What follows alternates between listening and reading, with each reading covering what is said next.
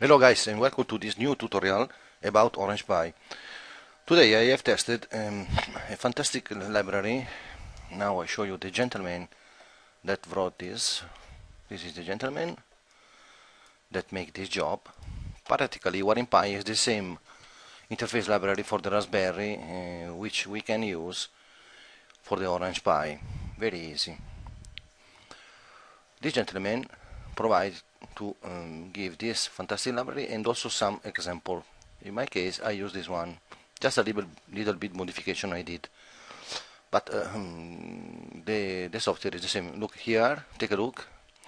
Inside the WiringPi we have also several kind of chip.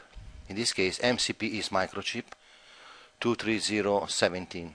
It's a special device I will show you later, which is an extended I/O, 16 up to 16 I/O. You can define for each one I/O if you want to get input or write output. In my case, I use the same like yesterday. I saw you WiringPi setup to set up the board and GPIO, and then I use this function. 100, 100 is the number of the pin. This gentleman, I suppose, is virtual memory, because when we use this library, it's like we use digital write and read write single for each one pin. We start above the 100, and then here is the address of the chip. In my case, the chip is 21 in hexadecimal. Don't forget this chip MCP 23017. Default address is hexadecimal 20, but if you set, in this case, when you have all the address pin connected to 0, if you change value, there are 3 pins. Practically we can connect up to 8 modules. If you put 1, for example, you move this one plus the new address. In my case 21, because my address physically is 1. Here you can see here 21, you know. I explained yesterday practically how to use NetBeans and C++, but you can use also other editor. Important you compile with the compiler, install in your WiringPi. In this case practically I did some modification, because here just only use 10 bits of the chip and write until this value, practically using this is the decimal value of 2 elevate 10. In my case I make some modification because I want to use all of them, practically 16, and then I change value, but it's not complete. I don't use all, you know. I use until 12 in this case. The library is very easy, because just copy and paste and nothing. You download and is working. Here pull up, control and pin mode input. I don't use this, but you can use connected to the chip this value. For example, if you use the last pin of the chip as input, you can read, because automatically this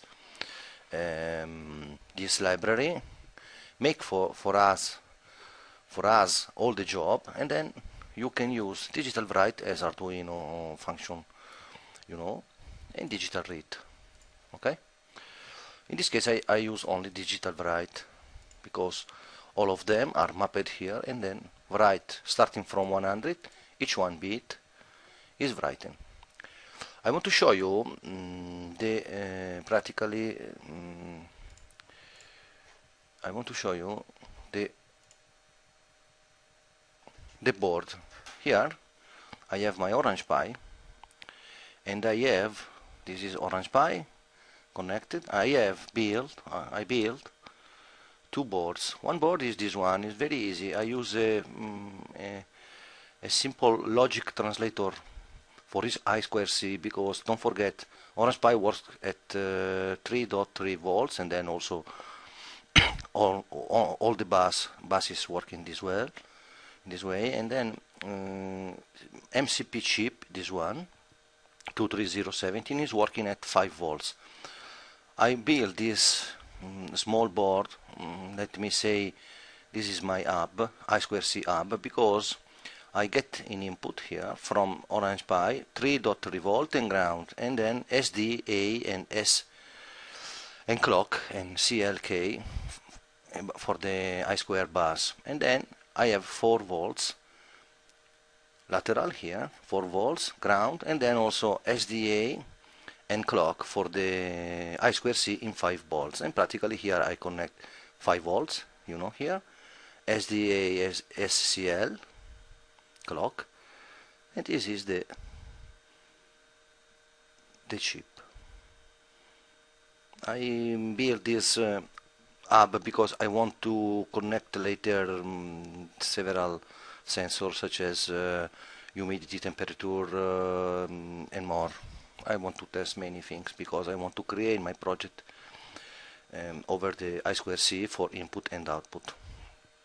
You can see my antenna here, but it's not working because Wi-Fi now is not yet completed. But I hope for the future, as soon I will get also this and complete my project. Practically, the first step is to command this output by phone, Android application at hoc. Okay, guys, just to make a modification, I want to test this one in this way. Practically compile. You see? Okay, compile, okay, and run, and then we can see here the bus I2C is working.